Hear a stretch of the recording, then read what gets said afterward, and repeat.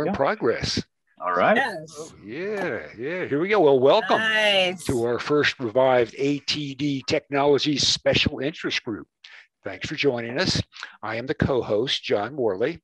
I've been an instructional designer for several decades now.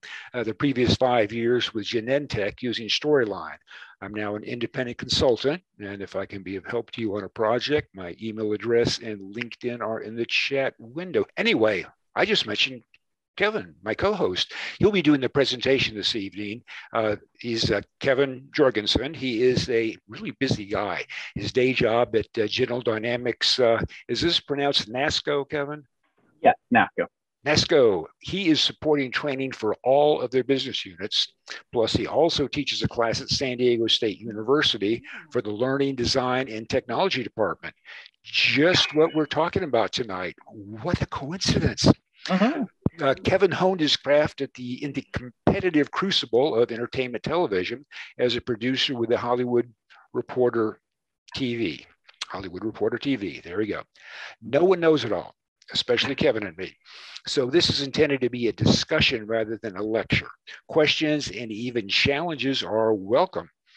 You may have better ideas or just want to go deeper at some point. So please speak up. Rather than a sage on the stage, we intend to be a guide on the side as we all learn more. Kevin's presentation will be on using PowerPoint to storyboard a lesson and create a final WBT. So now we're going to go around the group asking you for your name, where you're joining from, your job title, and for a job title, student is a perfectly honorable job title. Then what you would like to get out of tonight's presentation. Karen, could we start with you? Unmute. There we go. Hi, Karen. I'm up in Los Angeles and delighted to be here. I'm so glad you guys are hosting this. I'm an independent consultant. I do a lot of OD work and I speak Spanish. But for 20 years, I was in training and design and PowerPoint. And I just decided to not make the transition to e-learning designer because I feel like it's more like programmer background, I think. But I'm so good at like case studies and activities and timing. I mean, I've developed over 50 courses on PowerPoint. So what I guess my main thing I want to get out of this is, well, I'm just happy with all of it. I just want to see, you said a template and how a e-learning designer would work with just an instructional designer. But also I'm good at case studies, activities. Would that be something an e-learning designer would be interested? I also don't know if there's really much availability for work designing storyboards, PowerPoint, if I'm not an e-learning specialist. I think it would take a larger company with bigger budget to do that. So both, do you think there's opportunities and also just whatever you have to offer for a PowerPoint person? Okay, Kevin, do you want to address that right now? Typically, a storyboard is part of a larger project. It's not something a individual will do as a specific member of that team. Yeah, storyboards have a variety of uses depending on the organization you're with, the team that you're working with. I mean, you can use the functionality of a storyboard as an individual designer and developer, or if you're working with stakeholders, it provides an excellent resource to review your material or what's the plan of development, to keep them in the loop with the subject matter experts, as well as a team. If you have a group of instructional analysts and designers, but then you outsource the development work to another company or another individual, another department, the storyboard is really your blueprint for creating your final product. And so that would be how you communicate that over to that team. But for just keeping yourself on track and developing your vision of where this e-learning is going to go, creating your activities, creating your case studies, whatever it might be, you can do that in a storyboard, and not just for e-learning, for just about any type of instructional material. In fact, storyboards were first used in the film industry. And that's where I got my experience using storyboards, is working in television and film, is developing out storyboards for our video projects. And in fact, I'm going to be providing an example at the beginning after we get through our introductions on how a storyboard was used to create an instructional video. So yeah, it has a lot of application, and for just about any size organization or any instructional designer or e-learning developer of any caliber, it's a really helpful tool. I always stress it's never cheaper or easier to change things than it is in the storyboard. So let's get it right on paper. Bridget, would you like to introduce yourself, and let's hear what you would like to get out of this? See, we need to unmute you. Yeah. Thank you so much. So I'm Bridget, and I'm a learning consultant with Skillsoft. And I am here today because I've been on kind of two spectrums, one where I just sort of create everything from the ground up and I just do it all myself, however it's going to work. And I've also been a part of really big teams where there's a whole content design team. And so it's like you need to have that map and have that shared communication and language. So yeah, I would just love the tips and tricks that you guys have to share out, because also I find that, in some situations you are limited to PowerPoint, and others, other situations where you need to be really schooled in Captivate or Camtasia or something else. And so it's that limitation is if you haven't had the opportunity to engage with those platforms before. Yeah. I'd like to point something out. Even though there is a common conception that PowerPoint is a limited tool, we're going to expand that limitation beyond what people believe are possible.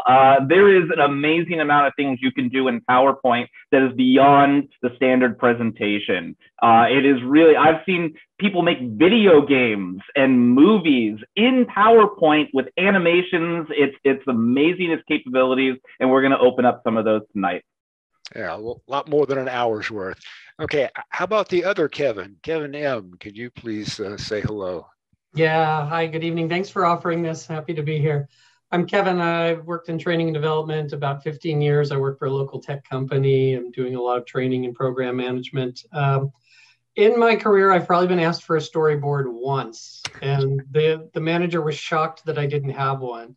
The other 14 years, sad to say, I have all these beautiful instructional design books on my shelf, and most of the time it's just, hey, give me a slide deck. And so what am I looking for?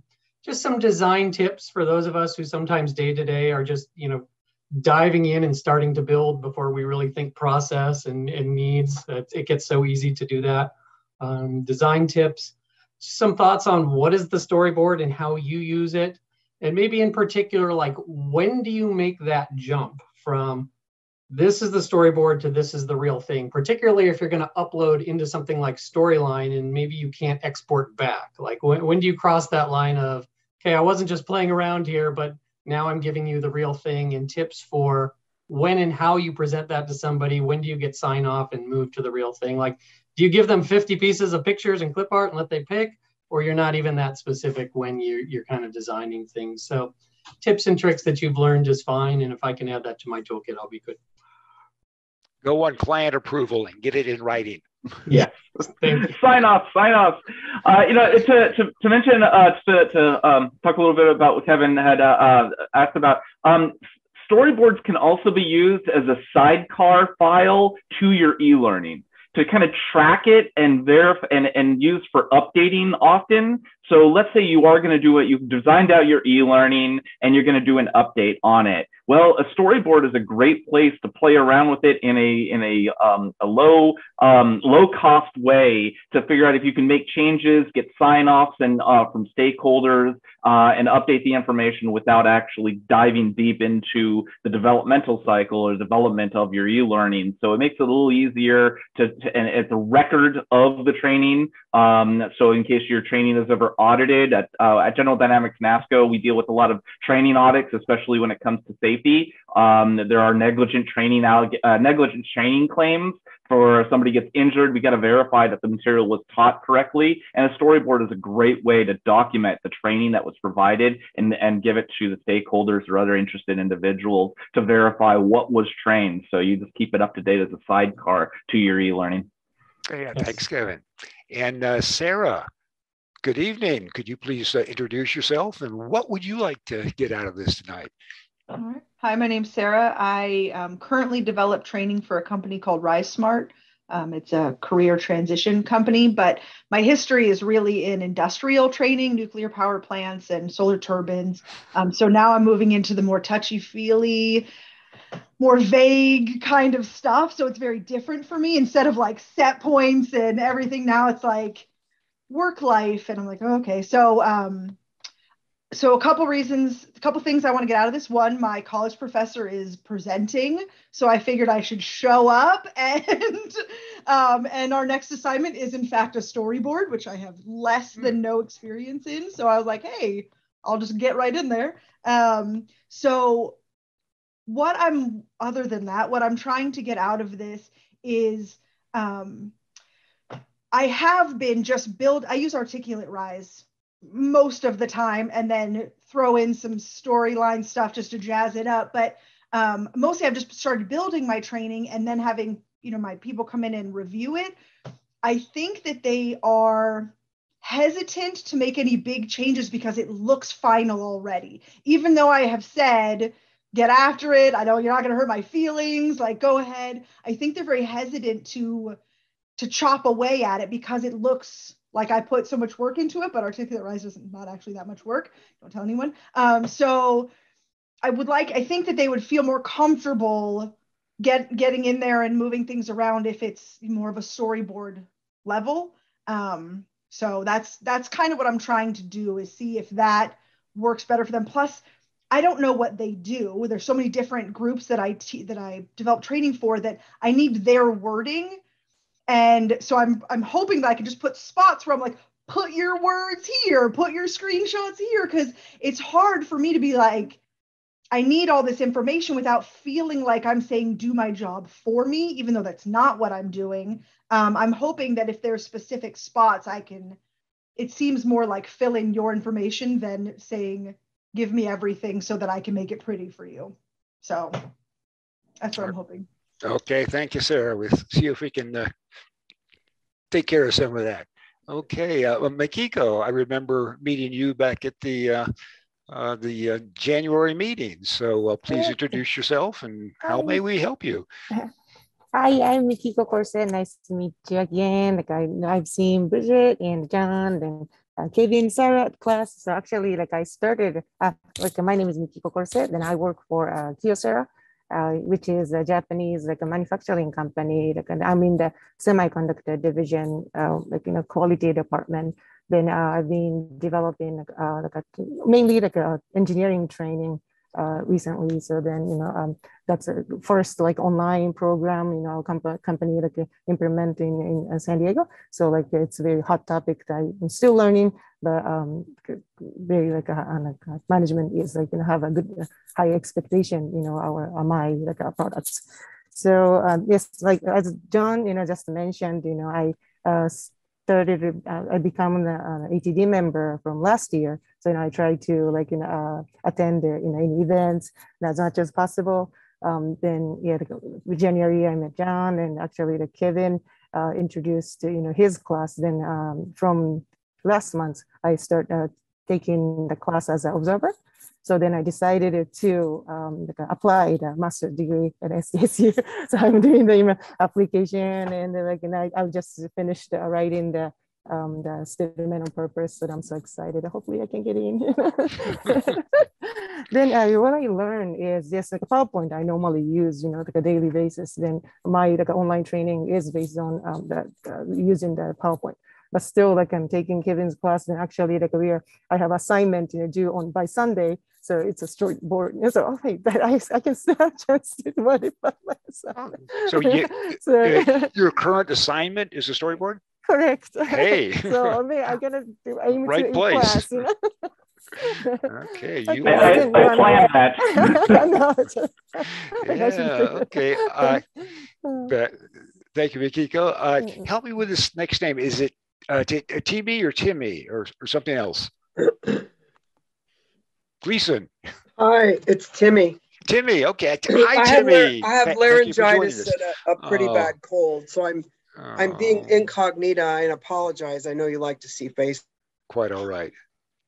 And I love storyboarding. I'm artistic, and I have always wanted to know more about it. So I'm very interested. Okay. Well, with that, let's turn it over to Kevin. It's all yours. Please enlighten us. Yes, absolutely. So I just put into the chat a link to the workshop files that we're going to be using for this evening. So you can download them there. I will also provide a link let's get the link right now. Now in those workshop files, you're going to find a e-learning info document that is going to have some of the content that we're going to be using to add to our to the information for our storyboard. But I'm also going to provide that same document as a Google sheet. So if you wanted to follow along there, we can all collaborate in that document. You can see exactly where I'm copying and pasting information from. So there's some resources for you. There will be an e-learning storyboard template in those documents that you're welcome to use and take with you and use for your future development. So that's an artifact of this workshop for you, as well as some graphics that's going to be for the exercise we're going to do. Storyboard is really a design and developmental tool for just about any kind of instructional content that you may create. We're going to be focused on e-learning today for the most part, but I will show you how an example of a storyboard and how it turned into an instructional video. But yeah, storyboards are typically used as a in between the analysis and design and development phases of ADDIE. So you've already analyzed the content. You kind of know what your learning objectives are. You know what the topics that you're going to be covering. So you've already done that initial analysis, and then now you're going to design. You might have already done some content mapping and outline which topics are coming first, second, or whatever order you're presenting the information. And now the storyboard is to make that blueprint. We can't make a house without blueprints. In the shipbuilding industry, that's NASCO, National Steel and Shipbuilding Company. We can't build a ship without blueprints, and we can't design instruction without blueprints either, especially if it's a larger, more complex with a large team of people. So that's really what the storyboard is for. It's a blueprint for the creation of an instructional intervention. So let's take a look real quick. I'm going to share my screen. The screen right here. Share my screen on the use of a storyboard and how it, let me make sure I share the audio too. Share sound. Okay. So this is going to be an example of a storyboard that we created, that I created for a project several years ago as an explanatory video. Hope everybody can see the screen. Any thumbs up or head shakes? Yes. Okay, great. So this is an explanatory video about augmented reality gamification. And on the right side here is the actual video. So I'm going to play the video and step through the storyboard, and you're going to see how they kind of correspond. And there are some differences though. Nader is an avid magazine subscriber and loves looking at photos from different publications. He has always admired the compositions and colors of the amazing pictures. He wishes he could have that style and look for his own photographs. He has a nice camera on his phone, but isn't sure where to go from there. Have you ever wanted to try something new, but weren't sure where to get started? The voiceover is down here in the storyboard. Or maybe you've started, but you're not sure how to get better. You can always take a class or hire a private instructor, but that can be expensive and time-consuming. There's a better, more effective way to learn new skills and have fun doing it, all on your own time. It's called augmented reality gamification. Augmented reality technology enriches the real world with digital information and media, such as 3D models and video, overlaid in real time on your mobile digital device. Augmented reality is using your phone to put digital furniture into your home to see if that new couch will fit. It's holding your tablet up to a work of art and getting detailed information on the artist, style, and history. Or it's catching virtual creatures running around in a real, digitally augmented world. Gamification is the application of game-playing elements to non-gaming areas of activity. Gamification is checking into your favorite cafe to become recognized as the king of cappuccinos. Or it's accruing virtual points for watching videos and increasing your knowledge on a certain subject. It's completing quests, vanquishing foes, and leveling up your life. Augmented reality, coupled with gamification, is changing the way we learn and attain skills, not tomorrow, but today. Let's say Nader downloads an augmented reality photo app to his smartphone and hits the streets. With his phone showing a heads-up display with guides, he can use the augmented reality to see exactly where he needs to point the camera to get the good shot. Then, when he snaps his picture, he can get points for using the rules of composition and exposure. Not only does Nader have a great picture to share, but he has leveled up his photographic knowledge as well. Augmented reality gamification can be used for virtually any aspect of life. Whether you are learning yoga stances, juggling, or creating a work of art. Augmented reality is an educational opportunity available to everyone, and with gamification, it is completely transforming the way we learn. Augmented reality gamification, the future of learning, today.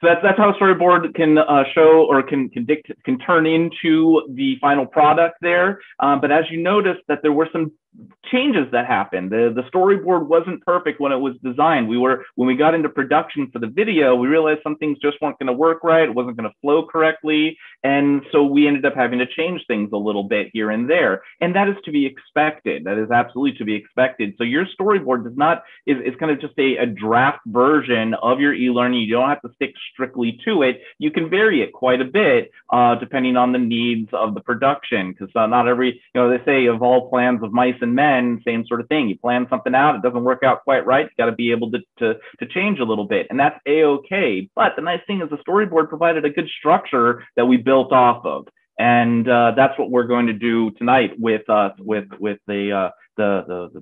workshop files that we're going to be dealing with.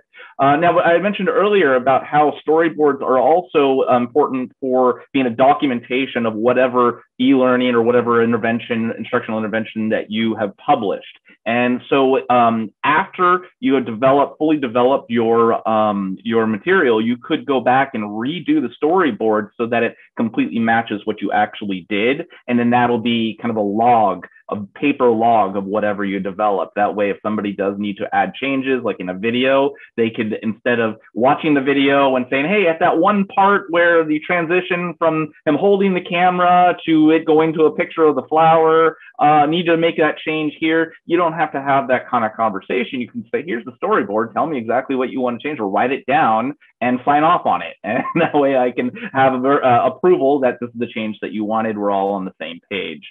So that's another use of storyboarding after the development is done, if you ever have to go back and do any kind of updates to the training. So what we're going to do is we're going to open up the e-learning storyboard file. It's a POTX. If you haven't downloaded already, please download it. If you can follow along, but if you just want to watch and say okay. So it's e-learning storyboard version 1.0.0 POTX. Now this is a template PowerPoint presentation. And it is, which means that each time you open it, it opens a brand new presentation. So if I type some information in here and then I close it, it's going to ask me to save and name it. And each time I do that, so I would save it, say I saved it. I'm just going to cancel, don't save. I'm not changing anything in this original file. It would make a new file each time. So that way it keeps the integrity of that template PowerPoint. So you can just keep on reusing. I know I've seen people that take the same PowerPoint PPTX and just copy it, and then you have all the old information. You have to kind of scrub it and everything. You don't have to do that here. Each time you open it, it's a brand new one. And in this template, this is pre-designed for you. This first slide is course details. This is where we're going to put information about the course that we're creating. And then this has already been preset for all the slides you could need in here. So you can just open them up and add new slides, and this will be everything that you would need to create your storyboard. But we're going to focus just on this course details first. I'm going to remove these just to get them out of the way for right now. Now, there's another document in that if you're going to use the Google Sheet, it is the Chelsea Dining Collection e-learning info sheet. This is going to represent our analysis. So instead of going into writing all of the dialogue and the learning objectives, I've kind of done that for us for this workshop, so we don't need to develop that. We can just copy and paste them in. And if you want to use the link for the Google Sheet, you're more than welcome to, or you can open up your own document version of this, the Word document in that Dropbox link. So let me do a screen split here. Oops, wrong side. Oops. Using multiple monitors here, so there we go. All right. So in this course details, as mentioned, this is where we're going to put all the relevant information about what we're actually designing. So this is whenever everybody opens up or prints it up, it'll tell us exactly what the name of the course, the description, what is the main objective, who the audience is. And so we're going to fill that out based on the information that we were given in the info document. So the title of this is going to be Sales Enablement Training for the Chelsea Dining Collection. We're going to be developing an e-learning to introduce this new dining collection of furniture for this for Devonshire Living. They're a home retail furnishing, a fictitious one. It's a home furnishing company, similar to like a Pottery Barn, something like that. And so yeah, they have a new collection of a new dining table collection. This is how to introduce it to the sales associates and let them know what are the features and the benefits of it and how to sell it. And that's what we're going to do for the description. That's right here, and that specifically says what this is. This training will acquaint you with the features and benefits of the Chelsea Dining Collection and show you how to best present it using the "so that" tie phrase. In the analysis of this is their sales method, is they use the "so that" tie phrase to put a feature of the product to its benefit, and so that's what we're going to train to people. We're not going to enter stakeholder, SME, or team member information, but if you were working with stakeholders, SMEs, and team members, you would write their names in there so that they're all listed as this is who we need to contact. You want to get all that information in one place. The topic type, this is a sales enablement. Now, topic type is can be different depending on what your organization considers topics. I personally consider a topic type being familiar with the content performance matrix and instructional design. The topics are either facts, concepts, procedures, processes, or principles. So if you wanted to use that instead, you certainly can. But for the sake of ease, for those that may not have a depth of knowledge in those topic types, we'll just call this sales enablement for right now. Now, the media, delivery media, this could be video. It could be a document of some type. But for our sake, we are doing e-learning. So we're going to type in e-learning right here. And then we want to add what elements of media are going to be in that e-learning. There might be video in e-learning. E-learning is kind of a package of material. So there could be video in it. But for our sake, there is not. There's just going to be text, audio, and images. And then the target audience, as you see from here, is sales associates. So I'll just copy and paste that information over. Duration is just 30 minutes. I'll put that in there, 30 minutes. And our terminal learning objective is during a customer interaction, you'll be able to use the "so that" tie phrase to connect the features, the Chelsea Collection features and benefits. Now, if you're using an LMS with search engine that the people have to search for this training in, then you may have to have keywords. So if those keywords have already been identified, you put those in here, or you can just start writing your keywords in there. And that way, when people want to look for this course on your LMS, those are the keywords that would bring it up. So that's it. We've got our course details page pretty much done. Now we're going to move into the topics page. So I'm going to open up the topic structure slide. And this shows what about each topic that we're going to be covering in the e-learning. So if we're going to, and normally I like to not bombard eLearn or anything with a lot of different topics. 4 is really the max. I think even that might be a little too much.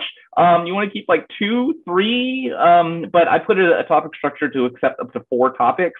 If it ends up that you're developing e-learning or any instructional intervention that has more than 4 topics, you would just make another page of this.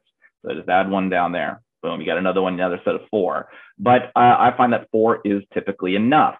And in our information sheet, we already have those sections or topics already listed. So the first one is going to be features and benefits. So we would write that information in here. Now, again, when you are developing out your e-learning and you're using your storyboard, it's kind of a brainstorming where you're actually writing these topics down in here. You certainly can, but this information sheet is just expedited that process for the sake of this workshop. So the definition of features and benefits are features or attributes of a product, benefits of the value the product provides to the customer. So we put that in the topic structure right here under that topic 1. Now that will communicate to whoever our developer is, what is that topic about? You know, they have to know. They may not be able to tell what a feature and a benefit is, and they may even use that information for the development of the e-learning.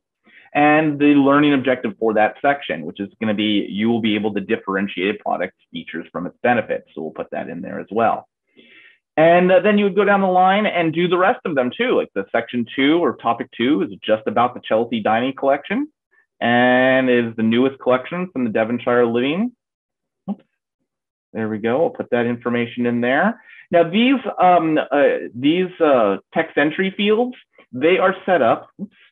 They are set up to, too much there, to adjust the size of the text to fit whatever you need. So if you're going to type a lot of text in there, it'll make the text smaller and smaller and smaller, and so you can fit it all. But there's going to be a point where it's going to get too small, and typically you want to keep these things, these areas, just with the pertinent information. You don't want to bombard it with a lot. We'll save that for a little bit later for each of the sections that we're going to be developing using the screens. So topic 3 is about the so that tie phrase. The definition, it connects the product's features and benefits. And the learning objective, you'll be able to correctly apply it to link the products and features. And then the last section is the customer interaction. Now, this is not necessarily a topic, but more of a section of the e-learning. Now, I say if you're not assessing your training, you're not training. Training is, if you don't assess it, you're basically just communicating. You're sending out flyers and marketing. That's all you're really doing. In order for something to be considered training, you have to deliver the content and assess whether it is successfully understood or comprehended, or if the learning objectives are achieved. And so that's what this topic 4 is about. It's about assessing the learning outcomes. So it is a simulated customer interaction assessing module learning outcomes. So we'll put that in there just to make sure that everybody that is developing this is going to know exactly what we're doing here. The learning objective is during a simulated customer interaction, you'll be able to use the so that tie phrase to connect the Chelsea collection features to its benefits 5 times. So there's going to be 5 questions that are going to be used to take the features and benefits and connect them together with that so that tie phrase. Now, so that we have this all set right here because we've already kind of done our analysis of what's going to be necessary with e-learning. But if you're going to use the storyboarding as the method of developing these assessments and these topics, you're more than welcome to do so. Now, it's important to note that the section 4 has a note here that says the assessment is mandatory for completion. So somebody that goes through all the other topics but doesn't finish the assessment, they're not going to be marked as complete in this e-learning. So that is important to note on there. And we're going to, let's put that into the definitions.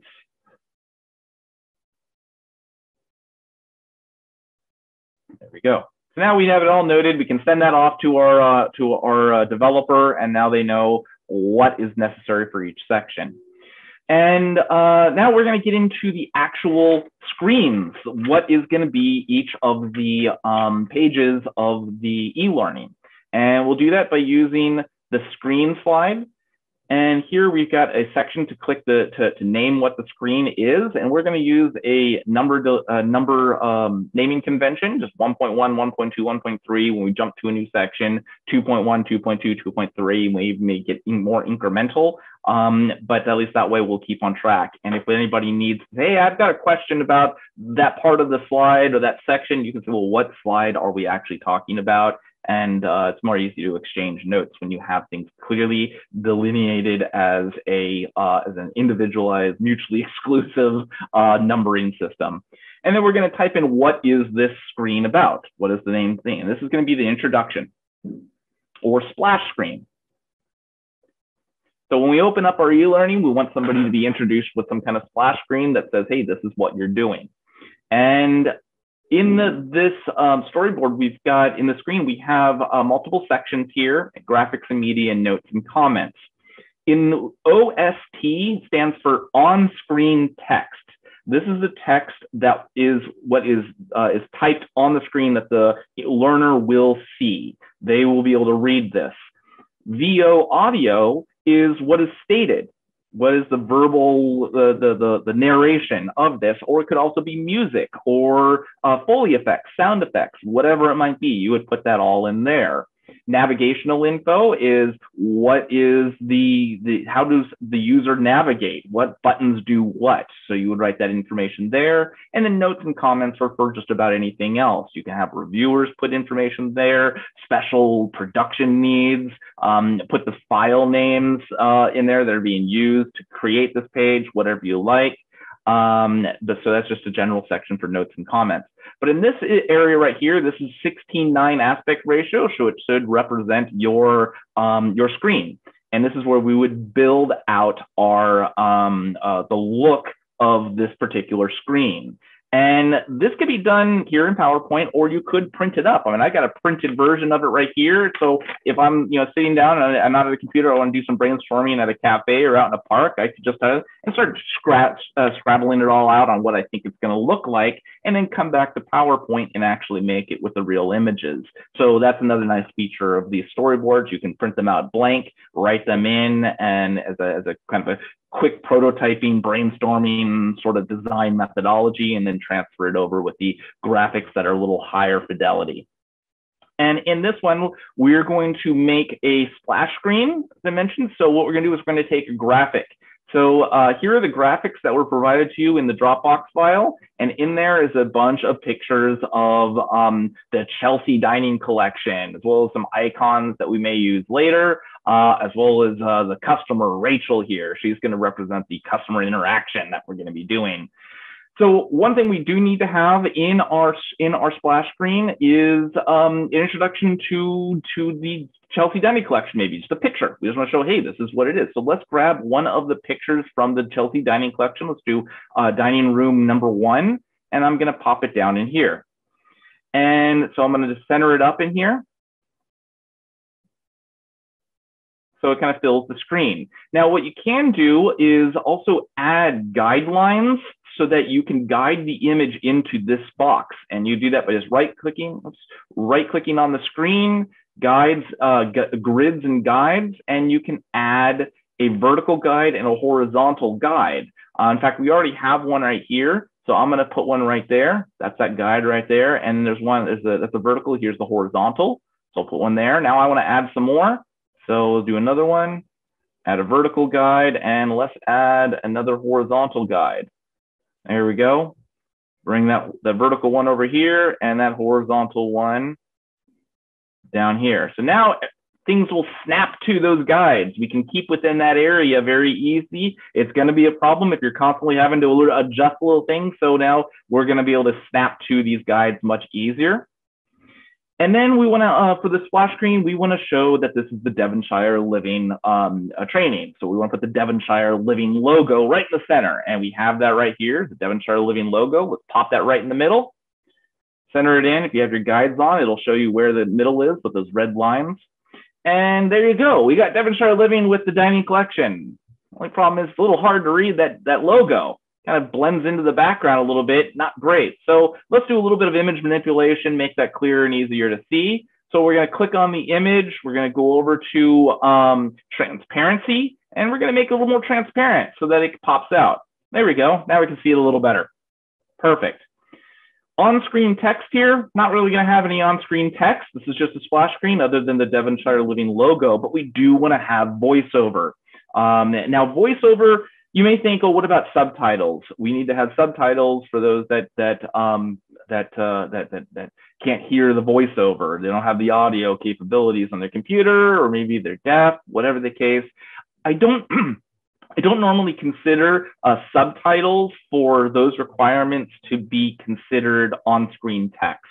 I consider that it's a subtitle. It's not something that was absolutely necessary to put as on-screen text. You can put that on later as an overlay to even on-screen text. So don't worry about that. In fact, what we write in here, the voiceover, will be used to create those subtitles at a much later date if it ends up that you need to.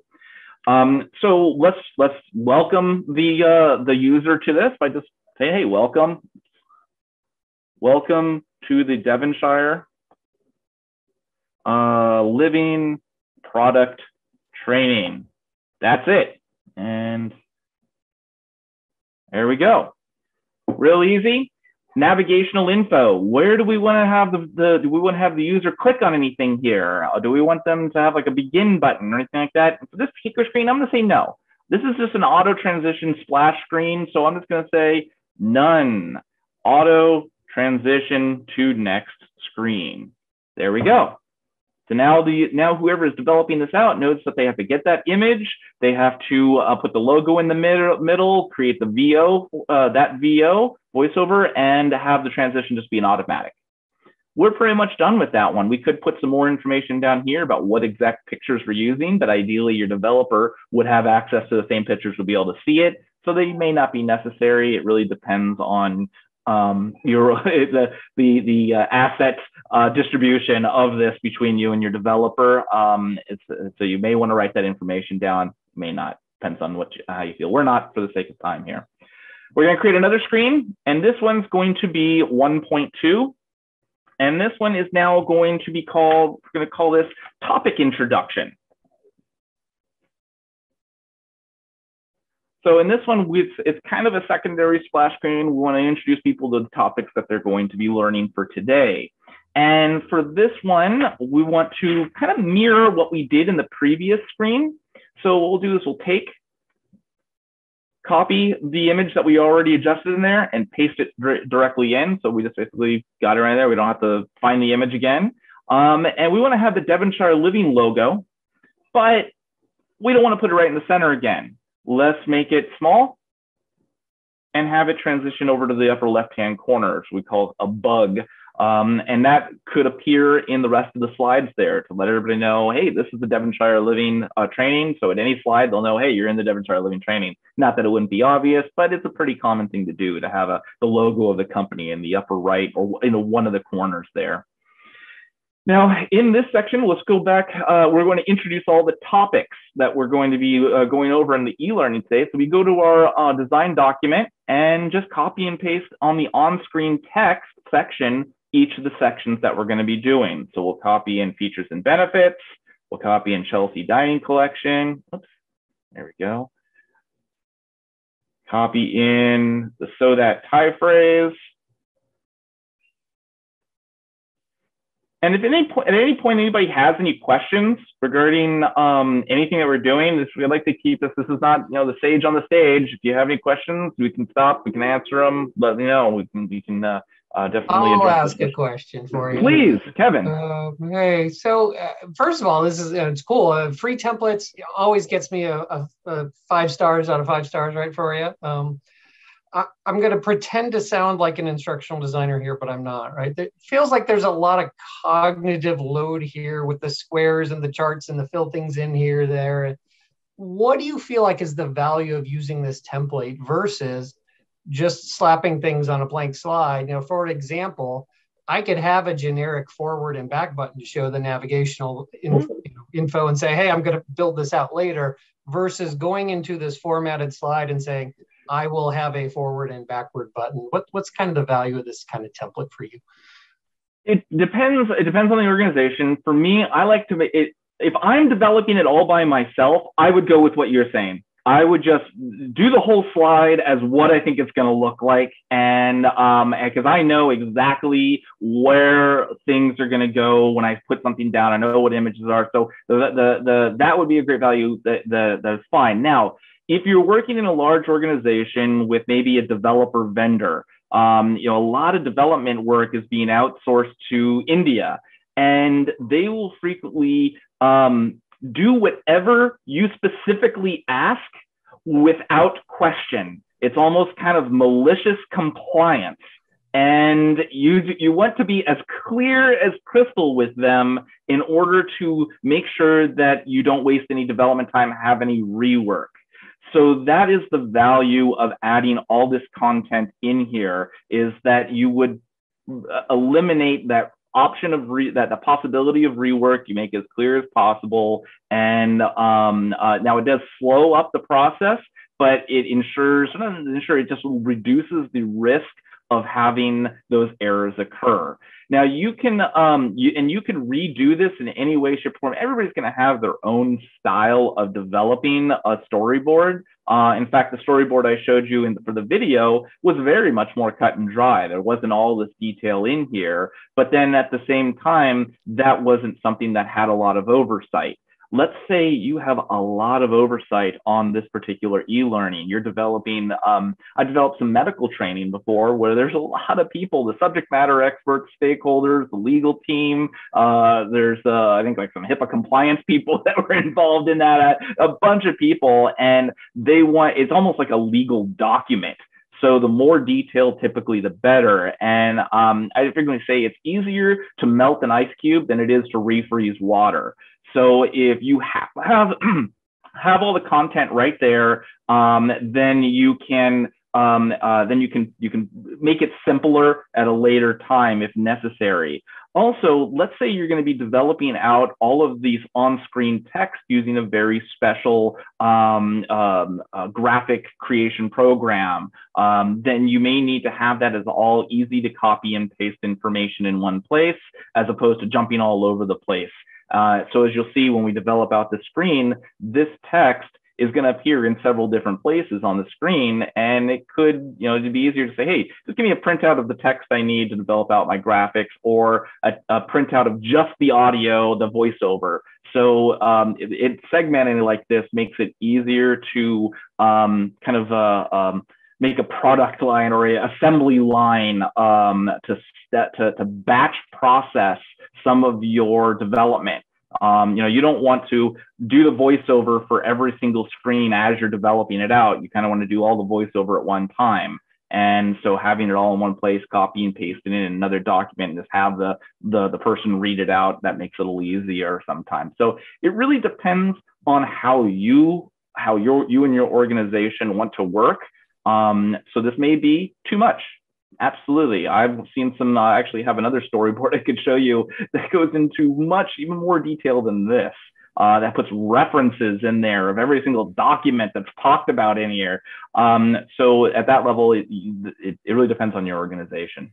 It's also a matter of just being professional. And the reason behind that is your first or second idea is not necessarily the best idea. If you storyboard it, you've thought through the entire thing once. And the next time you look at it, you are free to be a little bit more creative, a little bit more innovative as you go through this. So this is just one iteration of several iterations that leads to a much better product. Both very good answers. I'll have to take your class. I also want to point one other helpful feature to storyboarding like this is that when we create something that looks really nice and beautiful as a prototype or whatever, we get married to that sometimes. And it may blind us to some features that are not going to work with the learner. So when you make things a little bit more sterile like this, where it's much more clear cut and dry, you kind of look at it from more of the learner's perspective and from the topics and the content perspective, instead of getting married to that really cool looking graphic or that really cool interaction or that thing you fall in love with and you can't do without. just like writing, you have to kill your darlings sometimes. And so this is a way to kind of make it easier to kill your darlings. And Kevin, this is Bridget. I know that we're almost coming up to the end of the time, but I know I had an experience similar to like Sarah's, where, was given a project to execute on quickly and had Rise to use, right? And I kind of started doing the same. I did do some storyboarding. I forget what I was asked to put it in. If it was just, I think I had the liberty to even put it in a Word document, right? Just kind of to put something down somewhere for someone to check out. But then I just really started working in Rise and going from there. And I'm just kind of, my question is, could you give an example of maybe, something that was successful and something that wasn't so successful using that platform? I don't know if you have experience, but also of, because I'm wondering if maybe like this, obviously it's useful, it's a tool of our industry, but is this maybe more advantageous when you have voiceover and other kind of multi-layering versus maybe just like a flat course in an LMS or yeah. The tool you use should be adapted or should be useful for the end product. So not all tools are created equal. Not all tools should be used for every application. So if you are doing something with less interactions, it's more just a slide deck in an e-learning format, you may not need this level. But if you are doing something much more advanced where you need to show all these interactions taking place, then you would use a higher fidelity tool. But I don't know, John, you have more experience with Articulate and Rise and those things. How do you feel about some of the features in there for storyboarding?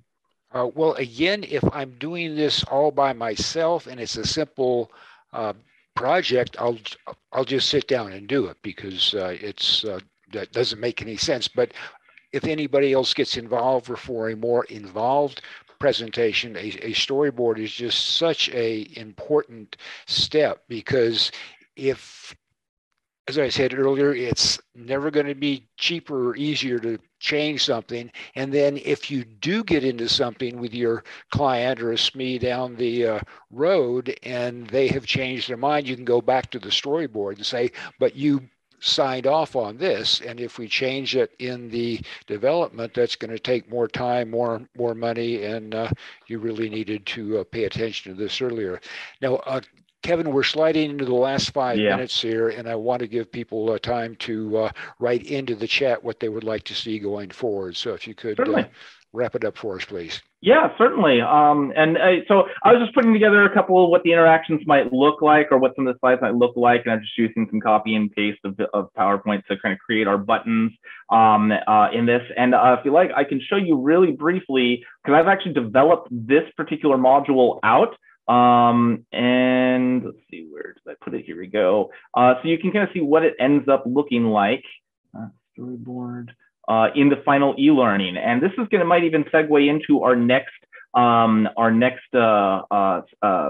SIG, is how to use PowerPoint for e-learning prototyping and even development.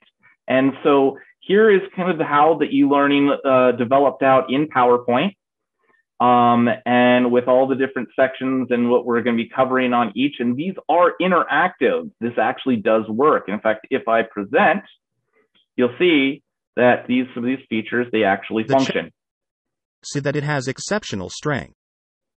And so I can go to the main menu and go to our Chelsea dining. Oh, actually, we just did that, but yeah, Chelsea dining collection. The newest set from Devonshire Living, the Chelsea dining collection includes side chairs, a bench, and a table capable of seating 6 guests. In PowerPoint without Click even the having to buttons go to learn Articulate. more about the features and and benefits of the Chelsea dining collection. Develop and hopefully get people to ease in to using a more higher grade tool by utilizing all the features of PowerPoint to create these things, because there is limits to what PowerPoint can do that Articulate takes over on.